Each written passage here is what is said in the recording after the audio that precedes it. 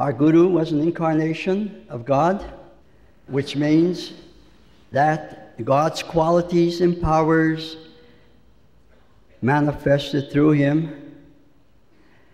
And so he was in tune with God 100% and did the will of God throughout his life here on earth. God doesn't take a body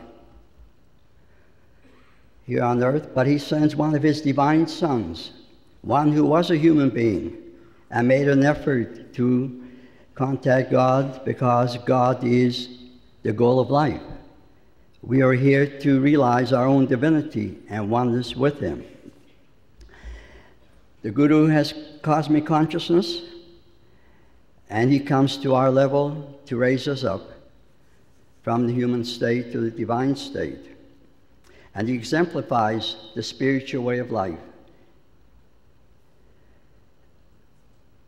In Sanskrit, Guru means dispeller of darkness, as we know, darkness of ignorance, disease, poverty, delusion. This is what we want to overcome. Jesus said, I am the way and the light. He that followeth me shall not walk in darkness. Human consciousness is a state of darkness. Our Guru loved God while he was here, expressed great devotion for God, and his love was for us too, because he had nothing to gain when he came here on earth. He had everything. When you have God, what else is there? So he was a channel of God teaching us. He was very humble, and he said, I am not the Guru, God is the Guru. But he was a Guru here on earth for us. And so it is God that draws us to a Guru. We think we read a book and we accept the Guru on our own. But it is not that easy. Master said, if God were not planning to free you, you would not have the idea of seeking him. So God has an interest in our salvation. And that is the reason why he sends an avatar on earth from time to time.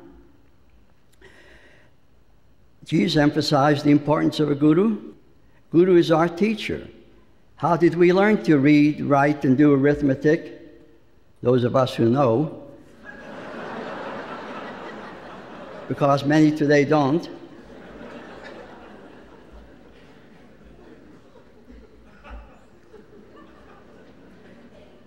Jesus was an avatar in his time. He was the Guru.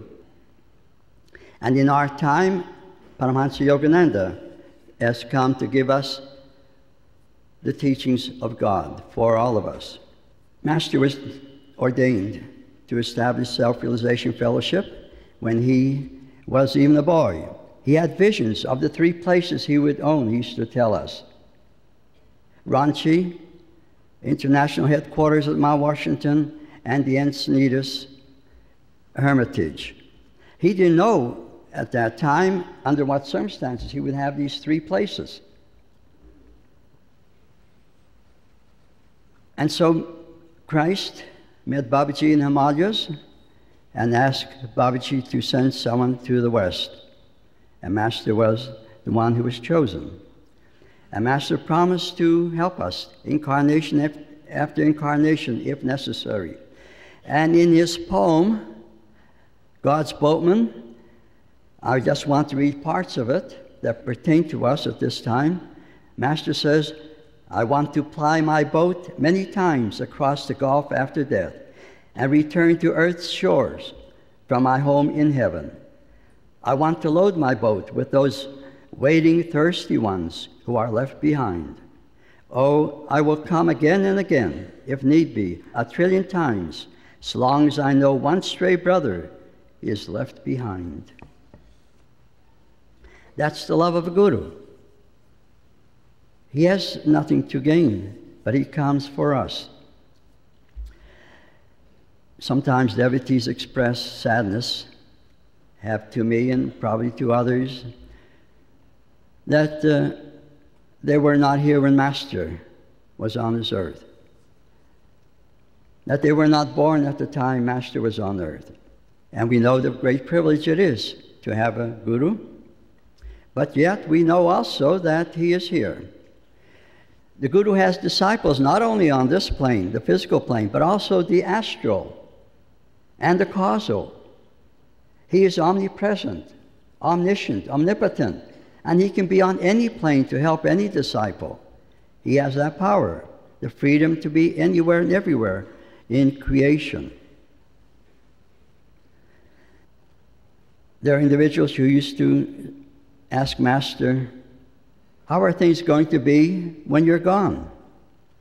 Usually organizations fall apart after the leader leaves. And they expected that of SRF, of course, because it was the way of the time. But Master said, I will be more with you when I'm gone, because the body is in the way. The body is in the way. I was thinking, like any human being, most likely, that because he had to take care of the body, so he couldn't take care of think of us so much. But that wasn't his reasoning at all. That wasn't what he meant.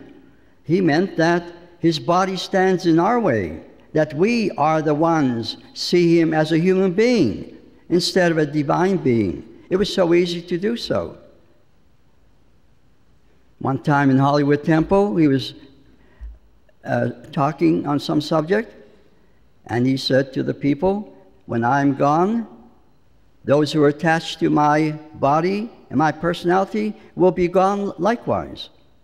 And that's what happened. When he announced one Sunday that this is his last Sunday in conducting services at the Hollywood Temple, next Sunday, only 25% of the people appeared. 75% left. They were there for his personality. Master used to lecture in the largest auditoriums all over the country. But when he was building a temple, it was small, because those who want God are few. Today, it is easier to think of Master's divinity because we don't see his body. He who thinks me near, I am near. It is all within ourselves to go within rather than see him outwardly.